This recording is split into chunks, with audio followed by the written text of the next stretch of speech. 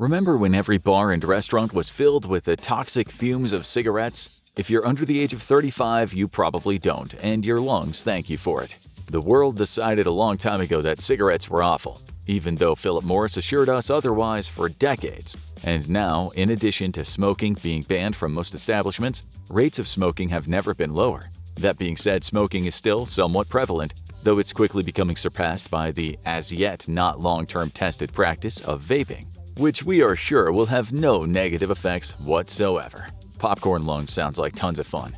Almost all of the above contain the same addictive substance, nicotine. So why, despite knowing how bad nicotine is, are people still hooked? Why does it still have such a hold on so many people? And why do some people say that quitting smoking can be more difficult than quitting heroin? Well, we looked at exactly what nicotine does to the body by reading up on studies, researching for hours, and of course, going on a microscopic voyage through the veins. Let's check it out. Compared to other substances, nicotine might not seem that strong a chemical. After all, cigarette smokers don't generally look or act visibly high after having a cigarette. Whatever effects it has on the brain and body, it seems like they're not at all that pronounced. And that would be an understandable, yet wildly incorrect conclusion to draw from observing, or heck, even being a smoker. First off, it's important to note that you can actually ingest nicotine without smoking cigarettes. Smokeless tobacco products, such as chewing tobacco and dip, also contain nicotine. For those trying to quit, the nicotine patches they use to help overcome their addiction also have, as indicated by the name, significant levels of the substance. But let's just say you inhale nicotine in perhaps its most popular form, via smoking. What happens to your body right after that? When you inhale, the nicotine is extracted and goes straight to your lungs, riding on the back of those smoke particles. As soon as it gets there, it's absorbed into the pulmonary circulation system, which connects the heart and the lungs. Part of the reason why nicotine spreads so quickly throughout the human body is that the substance is generally ingested in its alkaline state, meaning that it has a high pH. You can use this little tidbit the next time your friend tells you that they only eat and drink alkalized food and water now because they're trying to be healthy. In its alkaline form, nicotine is non-ionized, meaning that it can easily cross a lot of membranes and other various borders of the body and brain. This is how it so easily seeps into your lungs and skin. Then the nicotine spreads out into your arteries, where it makes its way straight to your brain, ready to wreak havoc. There it seeks out a specific set of structures known as nicotinic cholinergic receptors. The scientific abbreviation for these is NACHRs, which might be a more difficult abbreviation to remember and pronounce than the actual full words, rendering the shortening absolutely useless. These NACHR receptors work like chemically controlled channels. When an incoming chemical that fits on its surface can bind to it, it'll open or close the gate that allows sodium, potassium, and some calcium to pass through. In the absence of nicotine, those receptors usually bind with acetylcholine, a neurotransmitter often associated with attention, memory, and learning. That is why one of the very, very few benefits of nicotine may be increased levels of alertness and improved concentration and memory. However, this holds true for adults. When teenagers smoke, this part of their brain is still developing, meaning memory and focus can actually get stunted well into adulthood. In conjunction with screen time and ADHD diagnoses going through the roof these days, that's probably an area of the brain that needs no additional stunting. There's also the fact that 8 million people die of tobacco use every year, so perhaps just have a cup of tea or meditate in the mornings instead. Same positive effect on focus, less cancer. Nicotine opens this receptor gate, allowing sodium and calcium to flood through to your neurons. This causes transmitters to be released into your body, including dopamine, i.e. the feel-good hormone.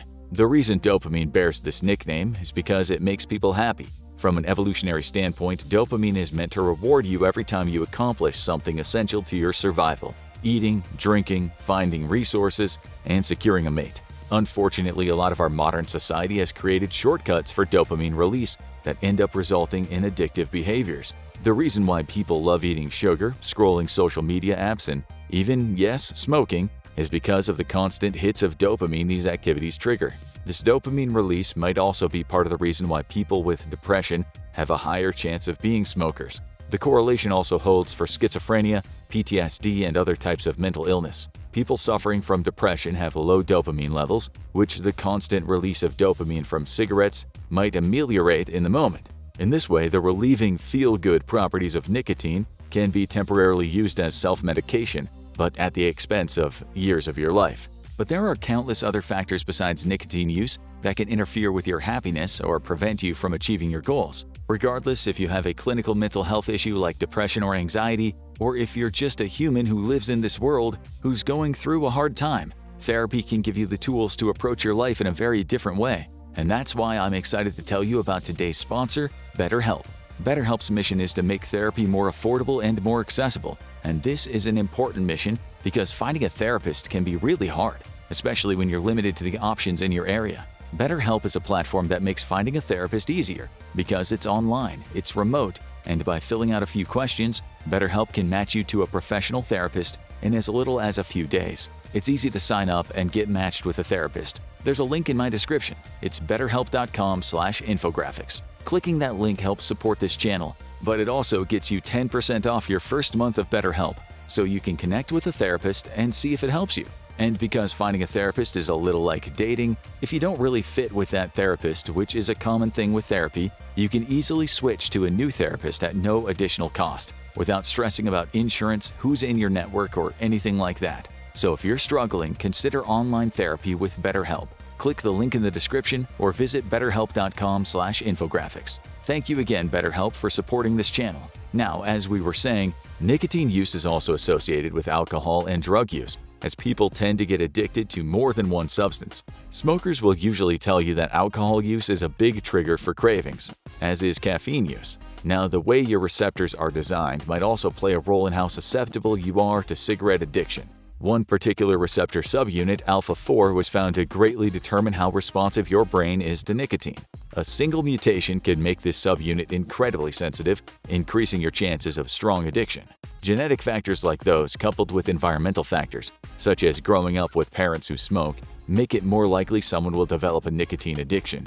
The best way to avoid this is to never try any products containing nicotine in the first place, so you don't have to find out the hard way if you've won this terrible genetic game or not. That being said, no matter what genetic mutations you carry, nicotine will still have a lot of powerful effects on your body, and some of them may be in opposition to each other, as unlike many other drugs, nicotine functions as both a sedative and a stimulant.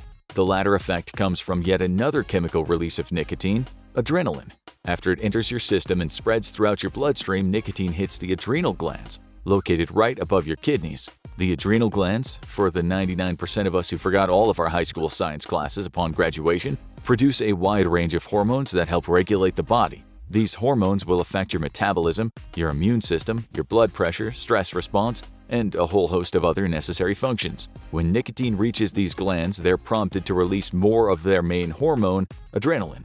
This results in increased blood pressure, rapid breathing, and a higher heart rate. However, adrenaline also creates a lot of positive, happy feelings in a person. You probably know a little bit about adrenaline already, as it's the hormone that gets released whenever you suddenly get stressed or scared. Whether it's because a tiger is running toward you at full speed, or you have 4 deadlines approaching tomorrow and a half day left to meet them, adrenaline generally kicks your body into high gear.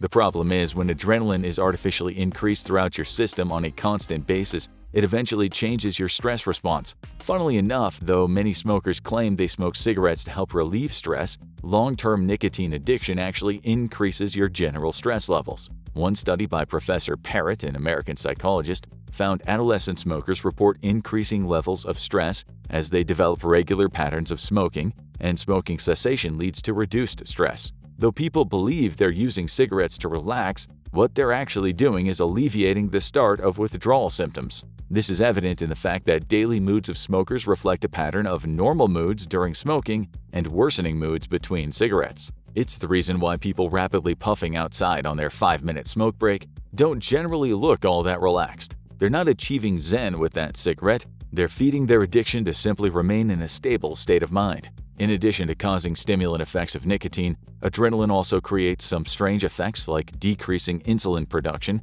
making blood sugar levels in the body rise. This might explain why prolonged use of nicotine increases people's chance of developing type 2 diabetes by 30 to 40% according to the CDC. As you'll soon see, nicotine really does cover a whole wide range of terrible things that can happen to you later in life. So now that the stimulant effect has been explained, what about the opposite? The sedative effect comes from a combination of dopamine and yet another hormone that nicotine releases, beta endorphins.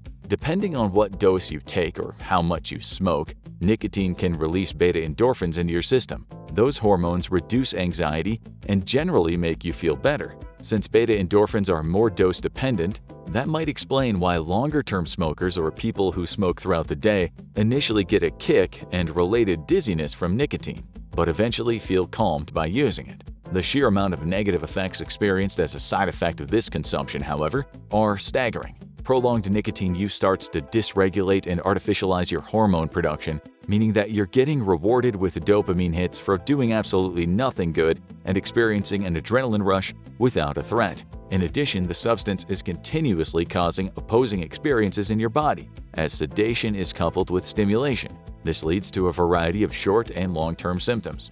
Dizziness and lightheadedness are some of the initial symptoms, palpable even after your first puff. This happens because your arteries get restricted and blood flow gets affected. Later on, you'll likely experience worsening sleep, with your body unable to fully rest and go through the sleep stage peacefully. Nicotine also negatively affects your digestive and larger gastrointestinal system. The many fun experiences you can have thanks to using this substance include diarrhea, heartburn, indigestion, and ulcers. However, the heart gets the brunt of it, and not in a good way. In addition to elevating your vitals, nicotine also makes your arteries narrow and can make the walls of the arteries harder. This creates prime conditions for myocardial infarction, otherwise known as a heart attack. Also otherwise known as the reason your doctor would like you to get your act together and quit. A combination of hardened arteries and increased blood pressure skyrockets your chances of having a stroke as well. Strokes are often caused by blocked arteries, and hard, narrow arteries are more susceptible to blockage, not to mention that high blood pressure damages arteries and can even cause blood clots, which lead to arterial blockage. You're also more likely to develop blood clots in general, blood pressure aside, and atherosclerosis, which is when fatty materials partially or fully block your arteries. All of this, as you might imagine, is generally kind of bad regarding blood getting to all your organs in a timely and orderly fashion. And without blood, your body and organs generally don't do too well, which is why long-term smokers may often experience numbness in their extremities, and even longer-term smokers can experience heart failure. At this point, you might be thinking, if nicotine's so bad, why are nicotine patches recommended to help smokers quit? Isn't it just as horrible for their bodies? Well, first of all, nicotine patches are meant for temporary use, not for life. The exception is for some extra addicted smokers who use them not for quitting but rather as a way to make it through long plane flights. After all, flight attendants don't look too kindly on you lighting up in the aisle seat. The patches are meant to deliver lower and lower doses of nicotine over time so ex-smokers can wean themselves off the primary addictive substance of cigarettes without experiencing bad withdrawal symptoms and relapses. However, nicotine itself is also not quite as strongly carcinogenic as cigarette smoke is. In fact, many experts, including Cancer Research UK, state that nicotine on its own doesn't cause cancer at all, and continue to espouse the benefits of nicotine replacement therapy for smokers. Though once again, they believe in replacement therapy as a temporary measure, not a lifetime of compulsively covering your body with nicotine patches every time there's a crisis at work. A few studies disagree with this conclusion and claim that nicotine can enable cancer development. But overall, scientists and doctors agree that the biggest cancer risk from cigarettes comes not from nicotine, but from all the other carcinogenic chemicals contained in cigarettes. So when a smoker switches to nicotine patches to help them quit, they immediately start reducing their risk of cancer, and can eventually get off the patch to reduce the chances of anything else bad happening to them as well. However, doctors aren't on board with every product currently marketed as a cigarette replacement.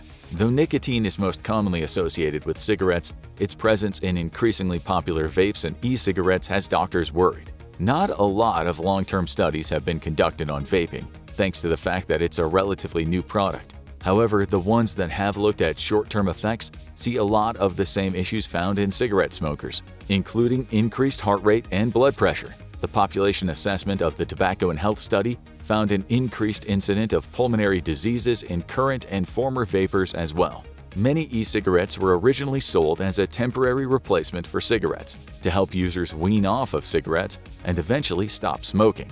For this reason, one commonly believed myth is that vapes don't contain all the other toxic chemicals cigarettes do. However, e-cigarette liquids can contain several toxic chemicals generally found in cigarettes, including formaldehyde, used to manufacture building materials, cadmium, used to make batteries, and arsenic, historically used to poison wayward husbands and rulers that you wish to overthrow. A lot of the flavoring agents used in vapes, especially those marketed to youngsters, also contain carcinogenic chemicals. And though vapes are supposed to help former smokers quit, their use among people who never smoked cigarettes in their life is rapidly increasing. In 2016, the Behavioral Risk Factor Surveillance System showed that 1.2 million U.S. adults who had never smoked regular cigarettes were now vaping. Giving people yet another path to nicotine addiction and its resulting health issues isn't all that much of a social improvement. The level of nicotine vaping actually delivers is also up in the air. Some studies claim that vaping delivers lower levels of nicotine into your body, while others say you inhale a larger dose of nicotine by vaping rather than smoking. The fact that the concentration of nicotine in each vape isn't really regulated doesn't help conduct such studies and help them agree on a reliable conclusion. At the end of the day, scientific results so far have been mixed, but the one thing all scientists can agree on is that avoiding nicotine altogether is the best way to go. Now that we've seen what nicotine does to your body when inhaled and in how many forms it can be ingested, we need to examine the next pressing question: why do people become so addicted? And most importantly, why is it so hard to quit? After all, it's not that smokers don't know the harmful effects or don't want to quit. In fact, according to Dr. Benowitz's paper in the New England Journal of Medicine, 70% of smokers say they would like to quit, and every year 40% do quit for at least one day.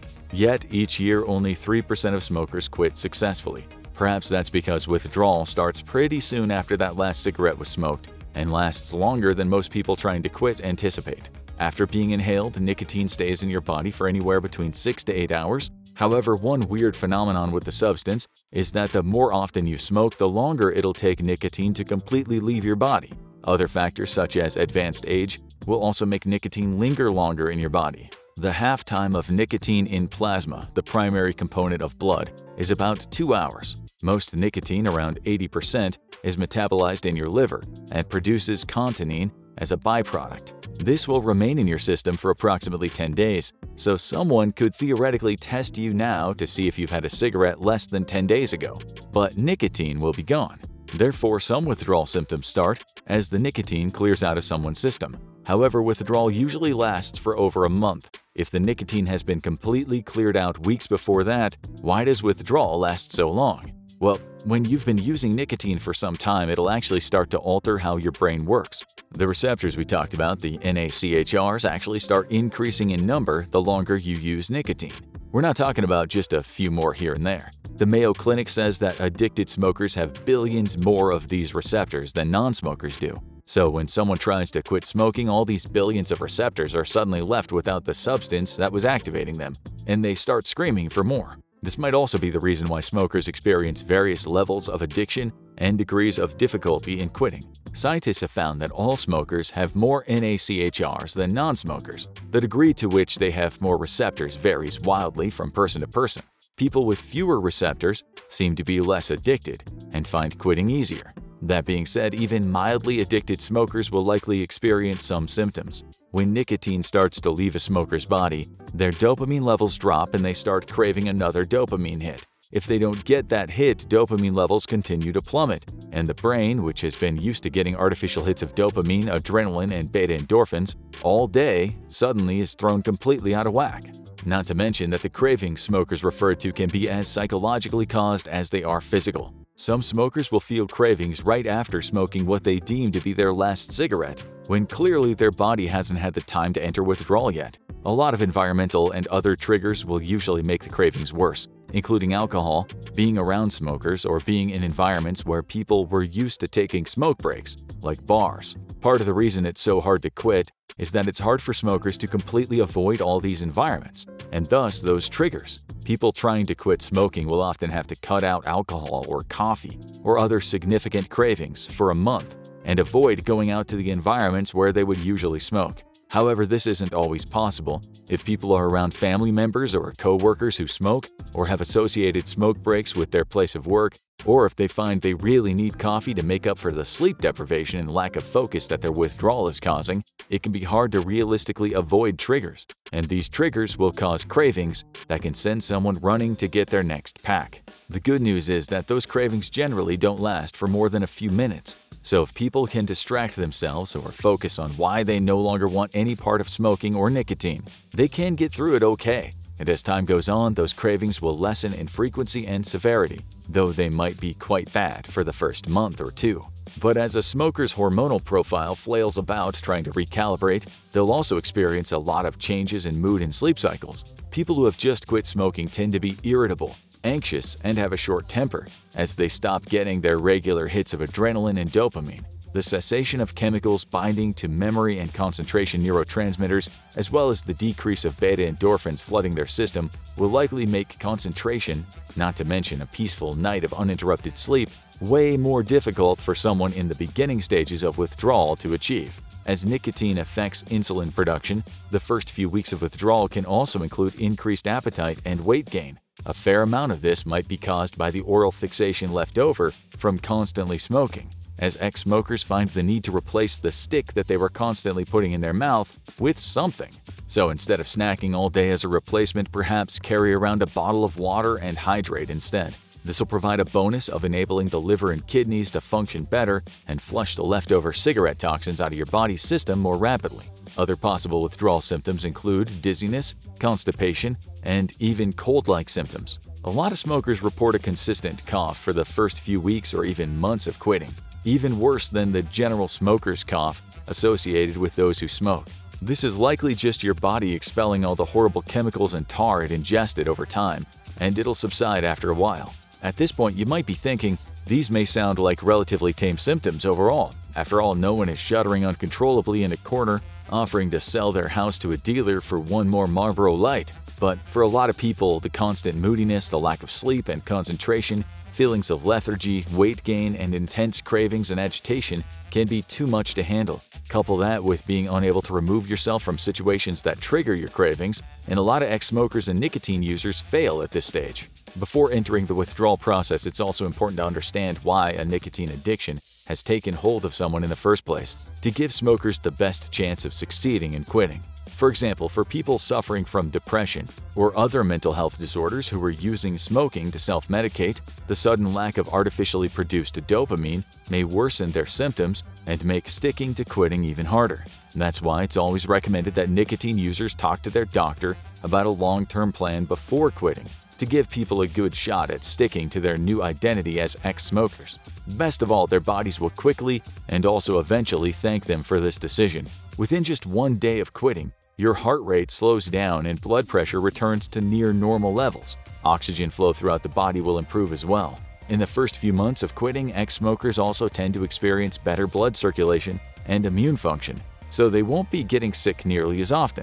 Their lungs will also be operating more efficiently, removing tar, dust, and other contaminants from their lining.